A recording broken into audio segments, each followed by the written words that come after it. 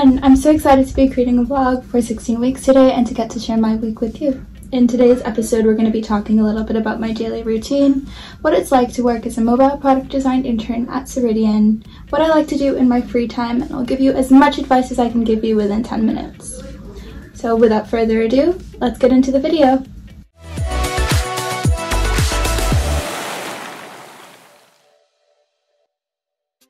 Alright, so getting into the vlog, how do I start my day off? To start my mornings off a couple times a week, I try to go on a run at around 8 a.m. And living in Montreal, we picked a central area right beside the McGill campus and the downtown core. To be honest though, that is on the ideal day. Ever since working online, I find that I'm up around 8:45 and at the laptop with a cup of coffee for a 9 a.m. start and don't have too much of a morning routine during the week. So, for what most of you are probably here for, what do I do as a mobile product design intern at Ceridian? While my desk setup isn't as fancy as some people, Ceridian did make sure to give us all of the tech that we need to design, including a MacBook, mouse, keyboard, as well as an external monitor, but I usually only use my MacBook screen and find that this is more than enough for me to design well. And this way, I get to carry the laptop around, sometimes even going to work in the park with my roommates or just working all over the city. While the work that you do as a designer might look completely different between various roles or companies, you still should continue to leverage the typical design process. Designers need to begin by empathizing with the user. Then we need to define the problem and really understand what is within scope. And you can use things like a user needs statement or a problem statement for this. Following this, you begin your ideation phase, and this is where you really begin to wireframe and just try to figure out how you want to solve the problem at hand. Next, you'll be prototyping using tools like Figma, Adobe XD, etc. And finally, you'll be testing whatever you create with real users. Now that we've taken some time to learn about what Ceridian is, what product design is, let's take some time to chat with Francis, who is a product designer on the mobile team at Ceridian. Alright, so the first question is, what do you do at Ceridian? I've worked at Ceridian since August of 2020, and I've been a product designer for 7 years, specifically mobile for 3. And what type of products are you building at Ceridian? I work with the Dayforce mobile product here. I am the designer that supports, we have about 20 developers, all things mobile when it comes to design. What have I been up to over the past couple weeks at Ceridian specifically?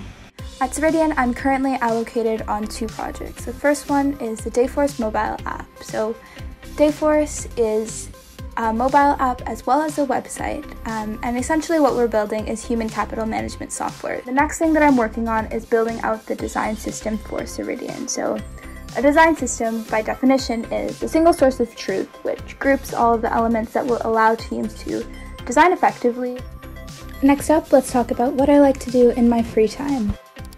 So, first up on the list of things to do in Montreal, we have Montreal, which is one of Montreal's most famous landmarks, and it's also a really great place to just explore the greenery, especially over the summer. We'll also spend some of our nights walking through the city without a plan, ending up in new parts of the city, and what you see on the screen here is actually Little Portugal.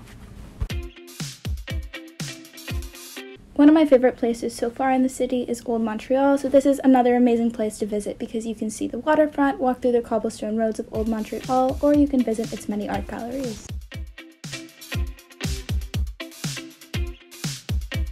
And whenever I need a change of scenery, I'll usually visit the park right beside the McGill campus. Lately, we've also visited a variety of used bookstores, but we usually hide out in the English-only section. Another really great thing that we like to do in the city is just visit the park. You can sit, read, talk, do whatever with your friends, and it's just a great way to admire the sunset and really experience the city.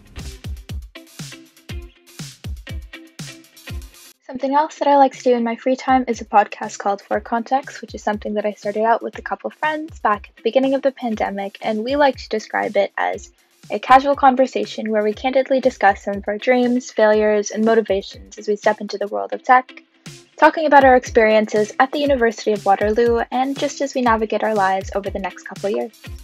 I also currently volunteer on BW Blueprint, where we build tech for social good, and I've been a product designer on the team for about 3 terms now. So I've built for organizations like Raising the Roof that you see here, as well as Planet Read, and we get to work on cross-functional teams with other students from Waterloo while interacting with clients from all over the world, and it's been an integral part of my university career and an experience that I am very grateful for. And now it's time to answer all your burning questions, so let's cue the advice. What program are you in and what school do you go to? I'm currently studying in my second year of Systems Design Engineering at the University of Waterloo, and the way that I like to describe it, Systems Design Engineering is almost an interdisciplinary program where we seek to understand the way in which society is affected by technology. How did you find your internship? Recruiting is never really that fun personally, and I think I applied to about 150 jobs looking for my summer 2021 internship. But one of the great things about Waterloo is that we actually have this program called Waterloo Works, which is where employers can hire Waterloo students. So this is where you apply for jobs, interview, and you'll receive offers through this platform. But I also applied to quite a few externally, and so I leveraged sites like interns.design and Cofolios for that. So interns.design is a really great platform, which is essentially a database of various design jobs, including internships as well as roles for new grads all over North America, and it's just a really great way for you to see all of these jobs in one specific job board. And another one is Cofolios, and one of the great things about this one is that they have portfolios as well, so examples of case studies, projects, things like that. And they also have a job board where you can apply and it'll just take you straight to the company's link. Why did you decide to intern at Ceridian? So for me, as a junior designer, there's 2 things that I highly value when looking for my internships. So the first one is to work at a company that is design driven. So having a team of developers and PMs that really value your opinion is really important to me. And just people that trust your opinions or your decisions as a designer. And the next thing is mentorship. So especially being very early on in my career, so this is my 3rd internship, but my 2nd internship in design, and I still just require a lot of mentorship. And I love being able to be surrounded by senior designers where I can, continually learn from their experiences and just draw from all their design knowledge. What skills and past experiences helped you get this internship? So in my opinion, the most important thing to have when you're applying for a design internship is a portfolio. So a portfolio is made up of a few case studies outlining some of your design projects, and the main purpose of this is to A, show that you can use various design tools like Figma, Adobe XD Sketch, but also show that you have an understanding of the UX design process. In terms of my personal experiences, I got into design by participating in hackathons as well as designathons hosted by Adobe. They're called Adobe Creative Jams, and that's how I began to build projects for my first portfolio. And then after that, I got my first internship at the Ontario Digital Service as a product design and user research intern. And at the same time, I was volunteering on various student organizations, so that included Plus UW and Global Spark as a graphic designer. And while graphic design isn't the exact same thing as product design, it was a really great way for me to continue building my visual design skills. What are your top tips for working remotely? So at this point in time, I've actually done 2 remote school terms as well as 2 remote internships. And my biggest tip for working remotely would be to be hyper organized. So anybody that knows me in person knows that I really love to use Google Calendar and Google Keep. So on Google Calendar, I will usually plan out my day the night before. And so I'll time box elements and I'll figure out how much time I want to allocate to every single task that I'm going to get done that day. And I keep track of all of it through Google Keep. And speaking for my internship specifically, one thing that I really like to do is a daily task tracking. So this way I can share it with my manager, mentor, my coworkers, etc. And it's just a really great way to be more transparent with the rest of your team and also hold yourself accountable. How do you continue to learn about product design? So for myself personally, I continue building projects at hackathons, designathons, things like that, as well as personal projects, just because I find that for design, practice makes perfect. And then another way that I really like to learn is actually through watching YouTube videos, as well as just reading articles or finding resources online. So personally, some of my favorite YouTubers for design would be Mizco, Femke, Chunbuns. Those are all just really great people where you can learn how to build your portfolio, interview tips, things like that. And then another place is also Medium, just because you can find very specific articles for almost any UX problem that you need.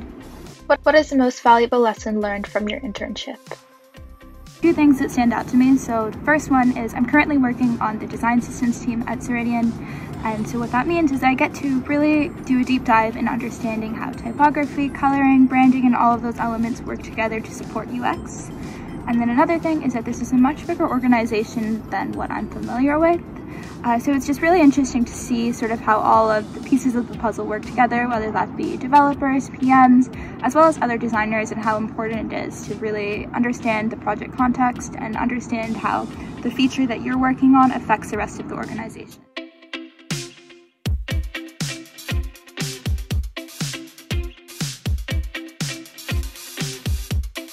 Thank you so much for watching today's episode of 16 Weeks of Internships. Be sure to give this video a thumbs up and subscribe to our channel, and comment down below letting us know if there's anything else you'd like to see on this channel.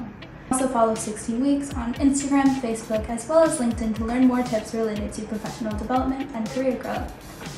We look forward to seeing you next week in this series of 16 Weeks of Internships to learn more about Kristen's internship at Behavior Interactive.